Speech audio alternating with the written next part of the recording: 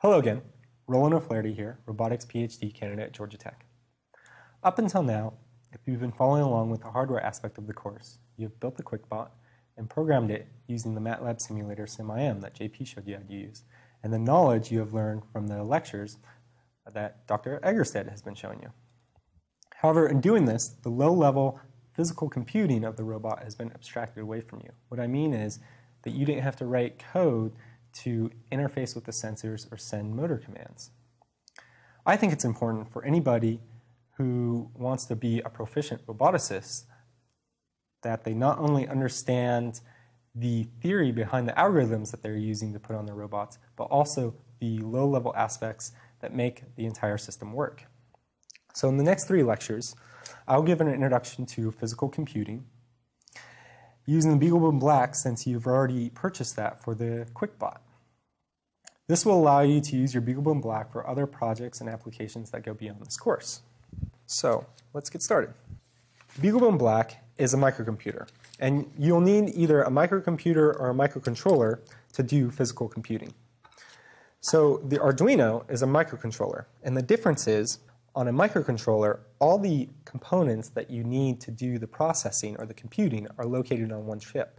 And on the Arduino, those are located on the Atmega chip. But the BeagleBone Black, however, has its components spread out. So we have the microprocessor, memory, storage, and we have GPIO pins, or general purpose input-output pins. And this is actually what makes the BeagleBone Black special from a regular computer, is that programmatically you can control what these pins do.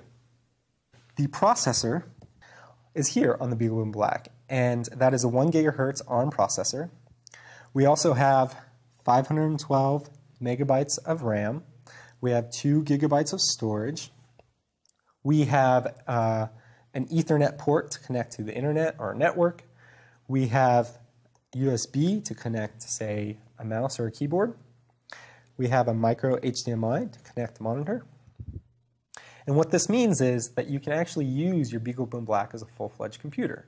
You can connect a USB mouse and keyboard to it, a monitor, boot it up, and interface with it just like you would any other computer. Now, it's running a full-fledged operating system, a distribution of Linux, and that might not be what you're normally used to, but it's pretty similar to your common operating systems such as Windows or Mac OS X. Also, the BeagleBone Black is designed to be small and low power. It actually fits in an Altoids container. I have one here to show you. Just pop it in there, and so you can actually use this as a case. So what I would like to show you today is how to get started with your BeagleBone Black. How do you actually write code for it? So the first thing you're going to have to do is take the USB cable that came with your BeagleBone Black, plug it into the board and plug it into your computer, and wait about 20 or 30 seconds. This will allow the BeagleBone Black to boot up. Then what you'll need to do is enter this address into any common browser. So what this will do is navigate to this page here. So the BeagleBone Black is designed to run a couple of servers on it. One of them is this Cloud9 IDE. An IDE stands for an Integrated Development Environment. Usually, what you'll use an IDE for is to program, so edit some code and debug it in the same application and run your code. Common IDEs are Xcode or Visual Studio, or MATLAB's actually an IDE. So Cloud9 is an IDE that runs online, and the BeagleBone Black actually runs a Cloud9 server. So what this means is that the code you write in this Cloud9 IDE is actually right on the board, and you can run it right from that IDE. So this is different from, say, an Arduino, because in Arduino you'll write code on your computer and upload it to the board and then run it. And if you have any problems, you usually put some print statements to print so you can figure out to debug your code. Here, since it's running right on the board, you can actually debug the same way you would if you were doing the C, C++, or even MATLAB.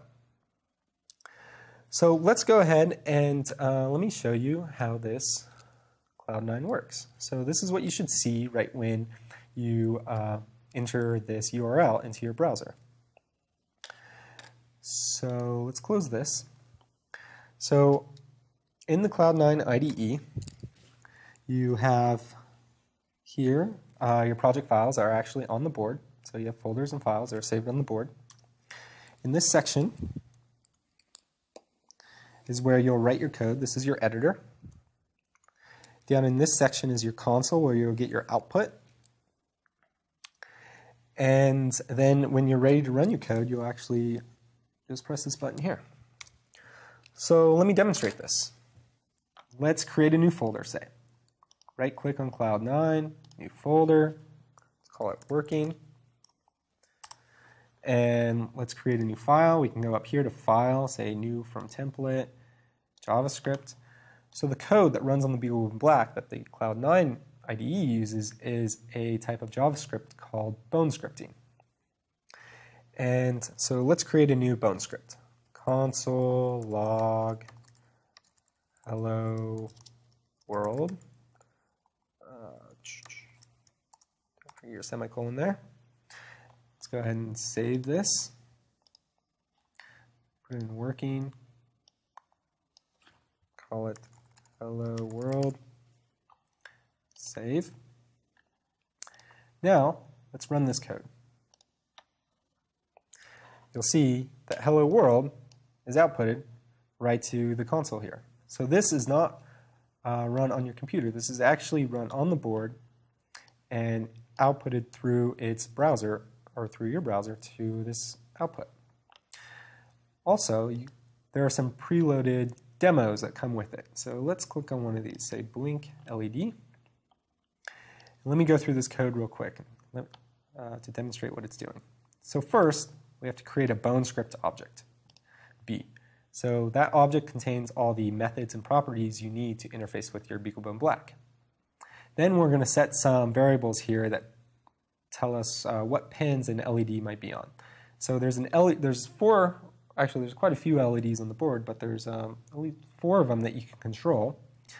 And those are these 4 right here, right by the USB connector. And the one all the way next to the Ethernet is called USR3. So let's set this variable to this value. And we're going to tell it, the BeagleBoom Black, that this is going to be an output. We are going to first have a variable that saves the state of the LED. So we'll just set it to low. And then we'll write that state. And then we'll do that every second by using this command setInterval. Every second, or 1,000 milliseconds, it's going to run this function toggle. And in this function, it's going to toggle the state from low to high, or high to low. And so let's see what happens when we run this. So now it's running on the board. And what you can see is this LED, closest to the Ethernet port, is blinking at once per second. So the blink is common first thing you do with microcontrollers or microcomputers. So that's all we're going to cover today. And then next time I am going to show you how to actually do some digital writes and digital reads, analog writes and analog reads with the board.